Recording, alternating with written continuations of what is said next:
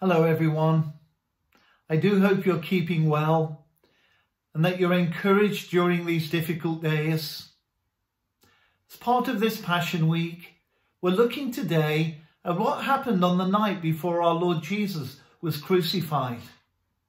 What an extraordinary night that was. It began with the Lord's Supper, and then Jesus went out to the Garden of Gethsemane where he prayed. It's in the garden that we're given a unique insight into the emotional life of our Lord Jesus, into what it took for him to become the Saviour that he is. It says, then Jesus went with them to a place called Gethsemane, and he said to his disciples, sit here while I go over there and pray.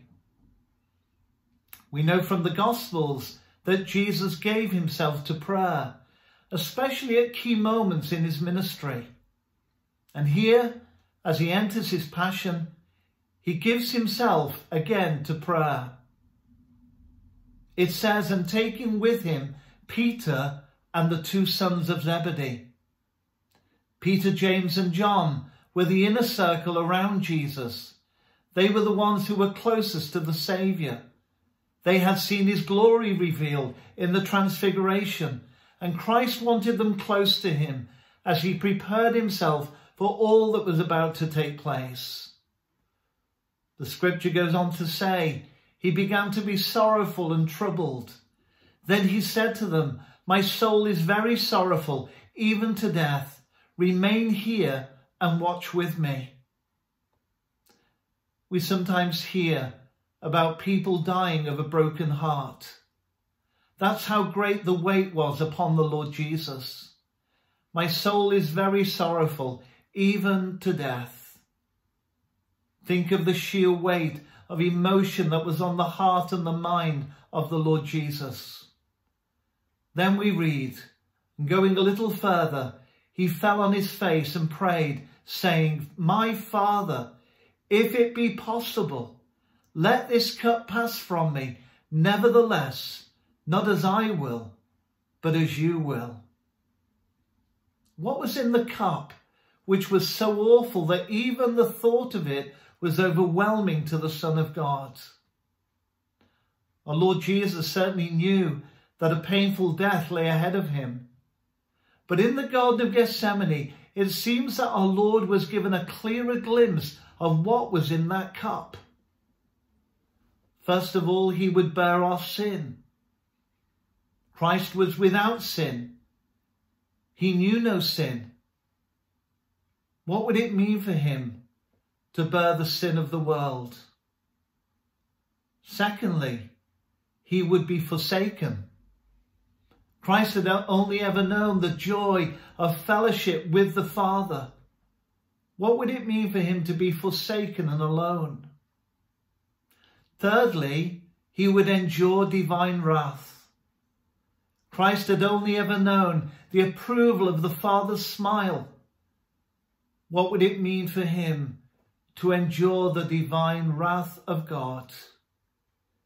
In each of these three horrors, bearing sin, being forsaken, and enduring the wrath of God, Christ was going into the unknown.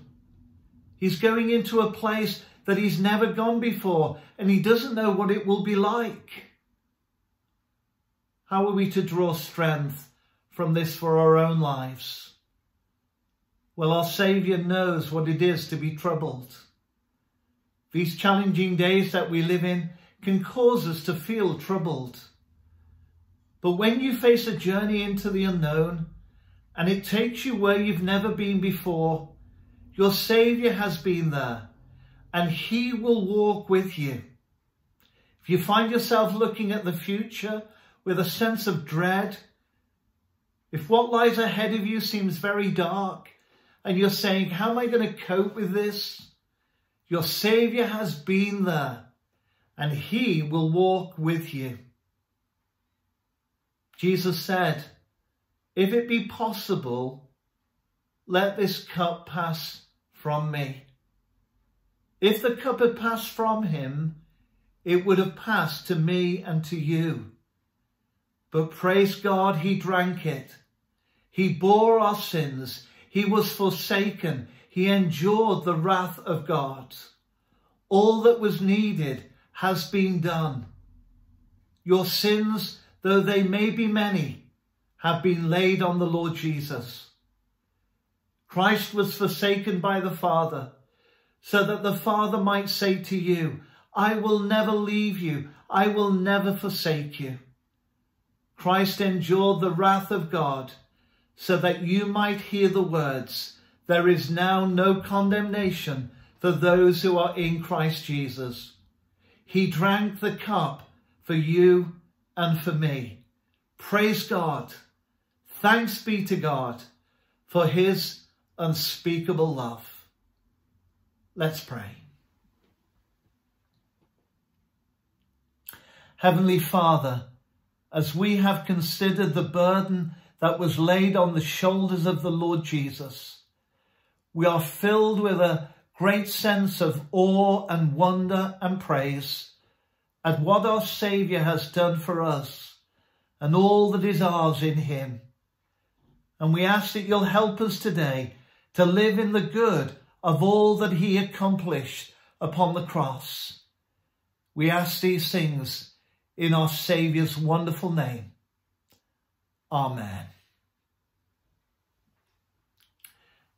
God bless you.